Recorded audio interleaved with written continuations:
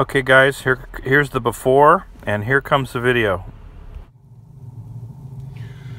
Okay world, how you doing? So OcRefrigeration.com.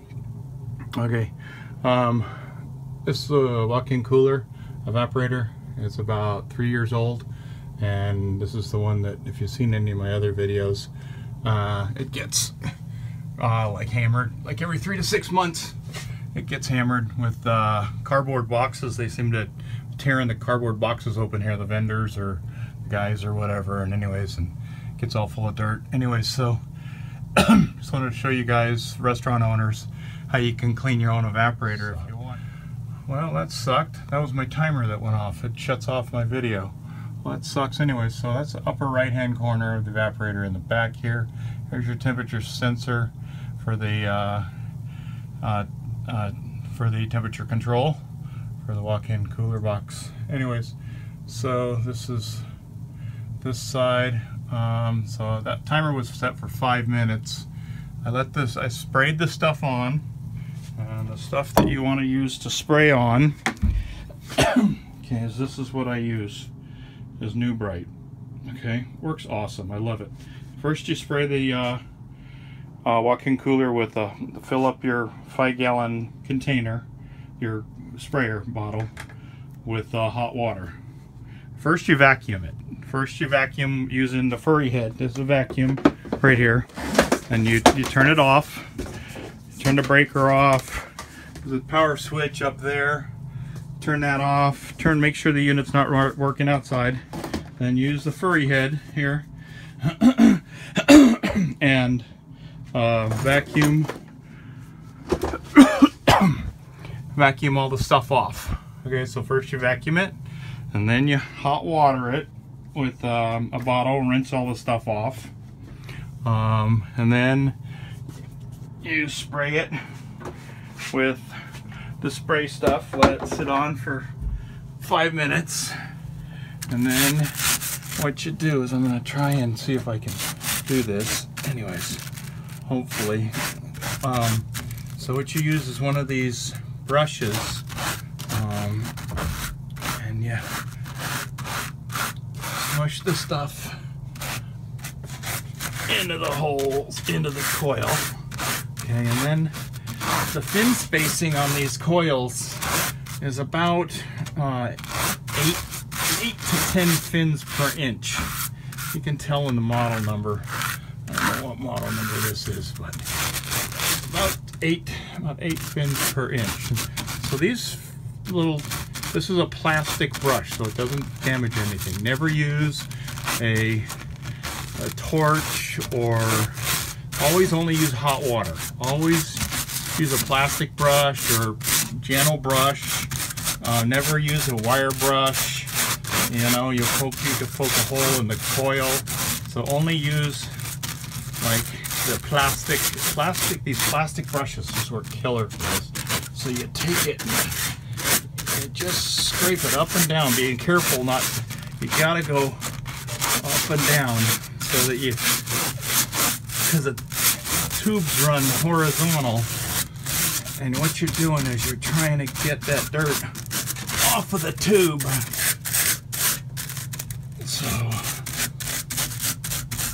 trying to do this with my iPhone, and this is real fun. But anyways, you can see that after it's been on there about 5 minutes, it starts eating. And that nu-brite's real aggressive stuff, so make sure if you've got sensitive hands, you use the gloves. And I don't, I've been doing this 35 years, so pretty much I can cut my hand open and it don't really matter. So it's like you get a pain tolerance after doing this 35 years open. I got scars from cutting my hands open and putting stuff through my hand, and you get over it. Anyways, that's ready to rinse off, and so you don't want to leave it on there for too long, any more than about 10 minutes.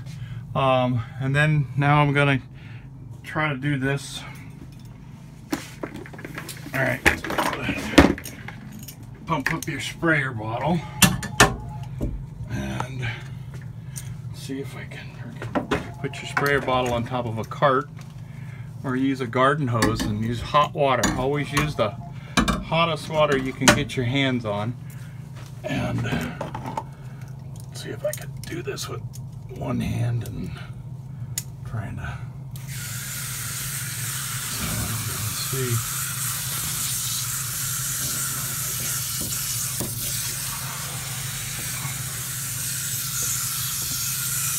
See kind of what it does, which is doing.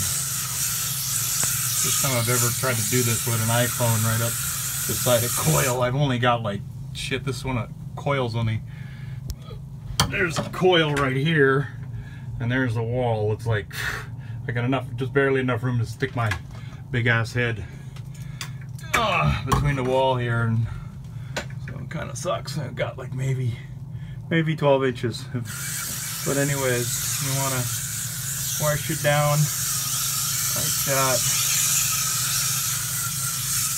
and you just got to wash the shit out of it. So as you can see how nice it comes out. There's a mother freaking fighting with shit on the walls here. Got oh, sorry about that, guys. Hopefully I'll be able to put this video together, but anyways, I'm catching my back on there's a freaking drain line that the guy, whoever put it in, put a goddamn pipe clampy thingy like this shit on the wall, and anyways, it sucks. So I'm catching my back of my shirt on this thing the whole time I'm doing this anyway, so, but this is basically what I'm doing here. I need to re-pump up my sprayer a bit here. Hang on.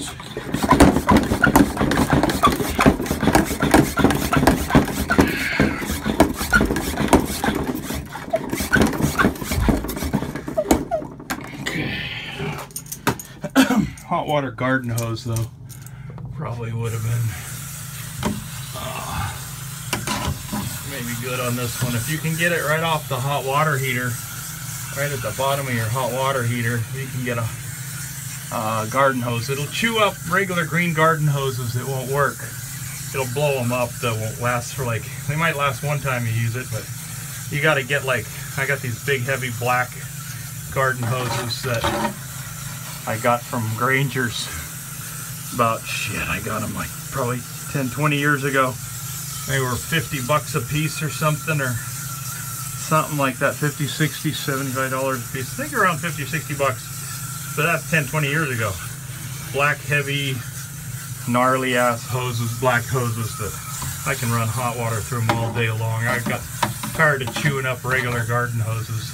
I'd use them a couple times, and the things would just get a big old bubble in them and explode in the middle of a job and flood the restaurant. And yeah, it was a lot of fun. So, but the black ones, man, are the way to go. They're just freaking gnarly. Anyway, so you just want to make sure you totally rinse off all that nu-brite, because that stuff's real aggressive, and it's like a, I don't think it's an acid, I think it's a base or whatever it is. I just know it works good. And so you just, this coil wasn't real dirty, but I like to keep it real clean, because this guy, he's real particular about his place.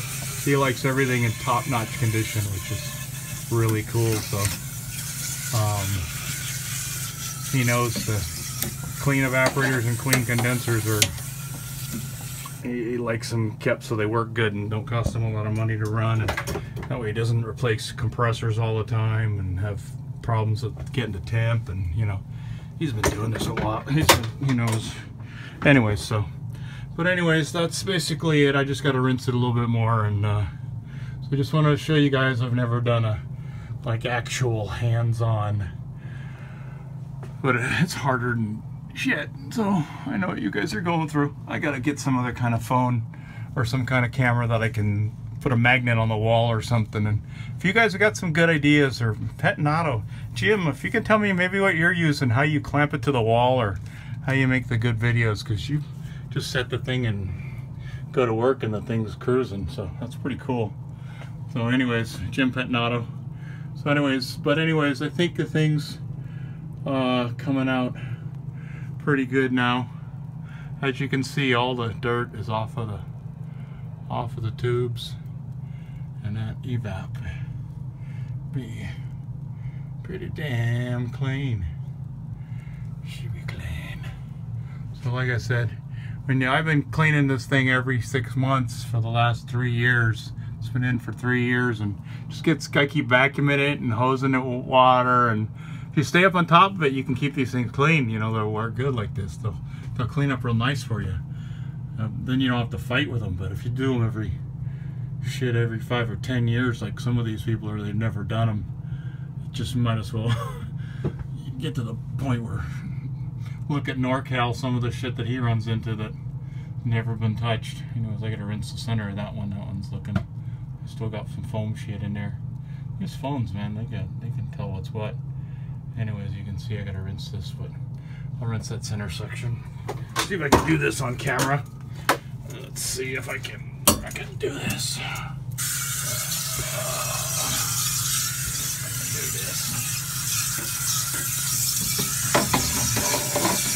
wonder how waterproof this iPhone is. It's getting a lot of overspray on it from the hot water bottle here, but it's just a cover. I don't know. I got insurance on my phone, so yeah, use that $10 a month. My insurance there. To get one of those new Android phones that you can pour champagne on it. So when I'm cleaning my evaporators with champagne, it'll be good to go. Well, anyways, so I want to show you that evap is coming out pretty good. We'll go from upper right